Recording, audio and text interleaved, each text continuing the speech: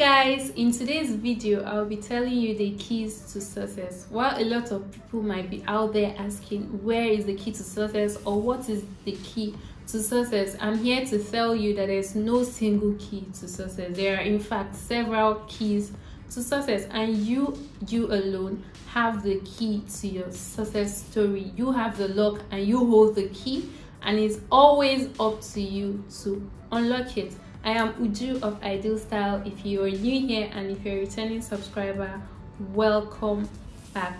Do click on the subscribe button and let's get right into the video. Give yourself deadlines. Force yourself to achieve a task that you already set for yourself. If you have to get to the 5th floor and you are taking the stairs, is the steps that you take single steps. You can't take your leg all the way to the 5th floor. You have to take the steps one after the other. So taking small steps can lead you to your ultimate goal. And for you to take these small steps, you have to push yourself to take, because sometimes if you don't set deadlines for yourself, you will not actually do it. A lot of people shall have it easy, like they can just wake up and say okay, I'll do this, and they'll actually do it, and then next I'll do that, and they'll do it, and so on. But everybody doesn't have it easy like that. It doesn't come easy to everybody. Like me, it doesn't come easy to me. If I have something I want to do tomorrow and I don't plan it out today in details, there's a good possibility I won't do it. It's even as simple as having an occasion. If I don't plan what I'm going to wear, what time I'm going to wake up, what time I'll start dressing, what time I'll start my makeup, what time I'm leaving the house, then I am not, in fact there's already a 70% chance that I will not attend that occasion. So set deadlines for yourself. Make up your mind that every single day you are going to do something that will take you one step closer to your dream, and do it. Don't underestimate the power of the mind. The mind works wonders more than we know. Once you fix your mind to something, it's actually difficult to come out of it, and you are exactly as your mind is. I kind of remember one time when I was a whole lot younger, and I think I was in junior school. I was in junior class, and somebody told me that if I can read every day, I'm going to top the class, or I'll be at least one of those who tops the class. The person told me that if you do something every single day, you get used to it, and even when you wake up from sleep, immediately wake up from sleep, you can do that thing or say that thing without stammering. And then I decided to take it up. I decided that I set goals for myself and I set deadlines. I decided that every single day when I come back, I'm going to read everything on what I was taught on that day, because I kind of had about 13 subjects for the whole term, and then I had at least 6 classes a day. So I decided that when I come back every day, I'll read everything on what I had for that particular day. Then during the weekends, when I don't have to go to school, I'll read everything from the beginning of the term on all of my subjects. And it began to pay off. I was literally one of those topping the class, like without shaking. Do you get? So I saw that it began to pay off, and my mind, because this was something I did over days, over months, and even years, I got so used to it. Every single day, I can't actually go to bed without having to read what I was supposed to read. And there was even, I recount a day self that I was so busy playing or doing all that, chatting other things.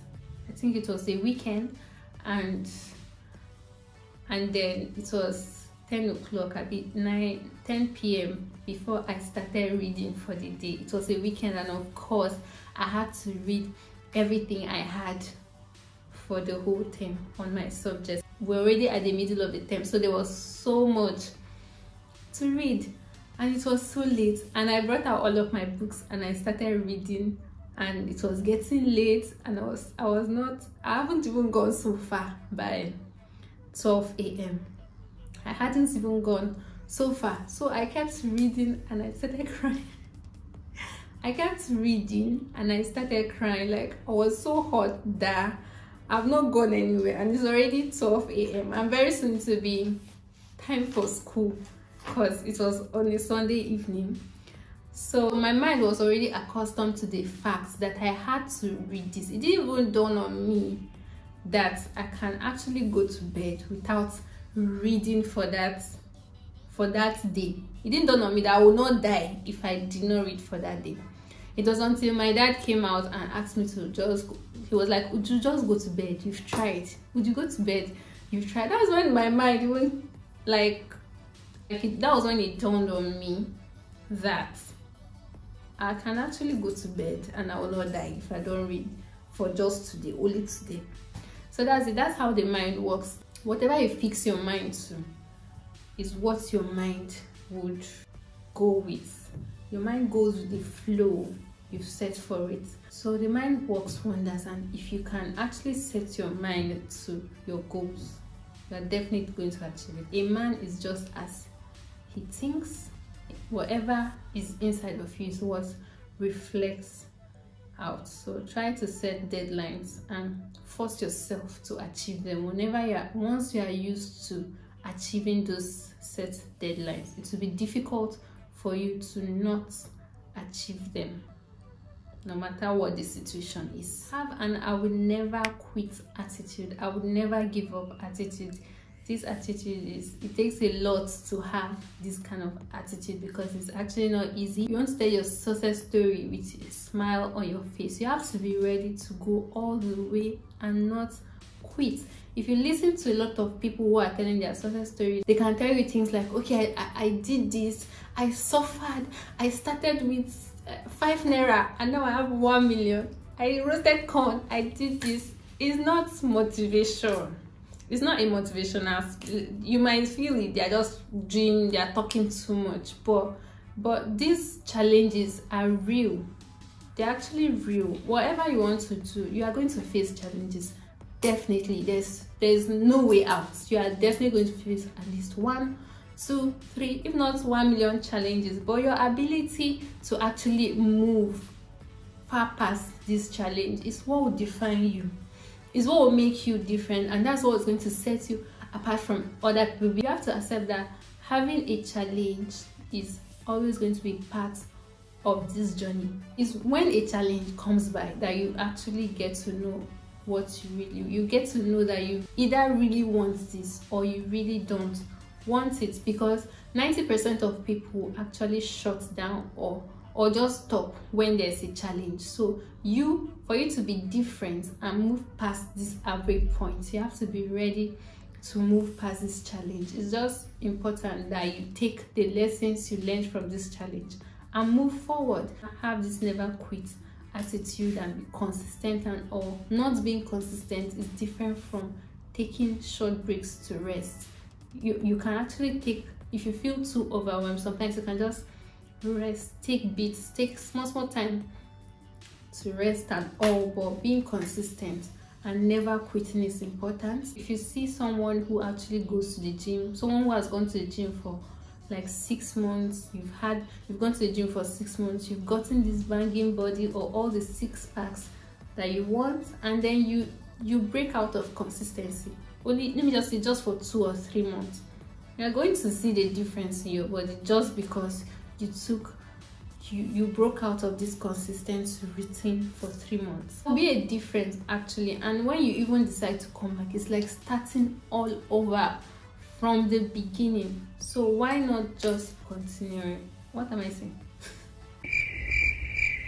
Continue on your consistent level. If you have the never give up attitude, you are definitely going to go past challenges and you're going to get to your success point. Before you can even be on your journey to your success story, you have to be able to set clear goals and have strong purposes. It's just like saying you cannot get to a destination that you don't know about. You need to know where you're going to so that you can know how to get to it, or which routes you're going to take to get to it. If you have a strong purpose and you already set your goals and you are clear on what exactly you want, There's nothing that will actually shake you off of it. No negative talk can shake you off. No challenge can shake you off. So you can even write them out and read them out to yourself every day. It will be in your subconscious, and when something is in your subconscious, you are always thinking of ways to achieve it. It reminds you that you have to take steps every day, every single day, because everything you do on a daily is either bringing you closer to your goals or taking you away from it. So when you have these clear goals, you'll be able to set the short-term goals and also the long-term goals, and it will help you be well placed on your way to achieving your goal. Next is to believe that you have what it takes to be anything you want. I never said you need to believe you can be anything. There's a difference. Now let me tell you why it is different, or let me tell you a story. So one time in the past, I got talking to somebody, and this person was telling me exactly what he really wants, his big dreams, like how he wants to own a tech company and how big he wants it. You need to hear how big his dreams was and all of that. And then we talked on to the point of how he intends to achieve this dream. And next he was telling me was that one time his uncle was at the government house and he did something for them, and the governor was like asking him what he wanted very badly, and his uncle said it and he got it. So, and this was also how he feels. He actually might be lucky, and then when he hits a contract like that, or when he hits a jackpot like that, then he'll start his tech company. Okay, that came as a shock. In fact, that gave me the biggest shock that whole year, because I don't get how you can have a dream and wait on luck to start it up. Or because what are the chances? No, let's be realistic. What are the chances that he was going to be as lucky as his uncle? If you are watching this, I'm sorry I'm sharing this, but then to be honest, I just feel he did not want to own this tech company enough. That's why he's waiting on luck to even start it up. He believes that he can actually own a tech company, or he can actually go into tech big time, but he did not believe that he had what it takes, because it's always up to you to achieve. Nobody can come from the blues and help you start up your dream, or help you take you through the journey of achieving your dreams or getting to success. It's up to you. You have to take those steps. I'm sure they're just small steps you can take. How about he started by registering this company? That is a step. That is a step that will arrange his mind towards taking other steps. I am not an expert and I absolutely know nothing about tech, but to be honest, I am sure there is a step he can take. I'm sure he can start from somewhere. There's something he can do that will just set him up and start up, like small things. Like somebody who intends to run a good restaurant sometime in the future can start somewhere, can start from home. I know people who actually prepares meals at home and deliver to people in their homes. This person has started somewhere, and tomorrow now, who knows? So that's it. And this takes me to my next point, which is educating yourself and pursuing knowledge non-stop. Knowledge is power. It is not cap. Knowledge is power. If there's something you want to do, learn about it. Learn from people who already have these success stories. Learn from people who have been there. Read books on what you want to do. There's always somebody who you look up to who has gotten to this point. So look for these people, ask them questions, listen to what they have to say and challenges they met. Read books on what you want to do. You can never learn too much. There's so much to learn. The world is constantly evolving. It's evolving very fast, and if you don't learn and follow up, you'll be left behind. Every single day that you wake up from sleep, there's something new that's come up. Because if you think back at the past, there's a whole lot of things that existed then that don't a whole lot of things that exist now that never existed in the past. A lot of people are bringing up new inventions. Think about all the new inventions that is making life easier, There are things that will just come out, you'll be like, oh my god, this is such a great invention. People who invented this thing took their time to learn. They never stopped learning. They kept learning and they kept trying new things, and that was how they were able to come up with new things. Sometimes you learn about something and this takes you to a whole different idea. So if you have something you want to do, learn about it. You can never stop learning. If you feel you are someone who knows it all, then I'm sorry, you are not moving forward, because if you already know it all, there's no need learning something else. And if you don't learn something else, you can't do new things, you can't move forward, you just be stuck in your stagnant stage. Something else you should do is to take risks. Accept that making mistakes is part of life, because it is. It's easier to say, I can admit, it's easier to say to take risks, don't be afraid of failure, but to be honest, there are great rewards. Most of the biggest success stories have their stories as people who took risks. They took the biggest risks. They were ready to put everything on the line. Like, they were ready to give all that they have to get what they want. That's why people will say take risks when you are younger. It's always better, because you have time. You have time to make mistakes, you have time to patch it up, you have time to bounce back. You have literally almost nothing to lose when you take risks when you are younger. Do everything you want to. There's something you want to do it. Work for it. Don't be afraid. It might not be very easy. If you want to be above average, you want to live above an average life, then you have to do what an average person is not doing, and that is taking risks. An average person will not take the extra step. An average person will not take risks. And it's not as if those who are average are not human beings. It's not just what they want. It's actually okay if it's not what they want. But if it is what you want this extraordinary life, you want extra, you don't want to be average, then you have to do something different. You might fail, yes, and you can also pass. When you fail, you learn from it.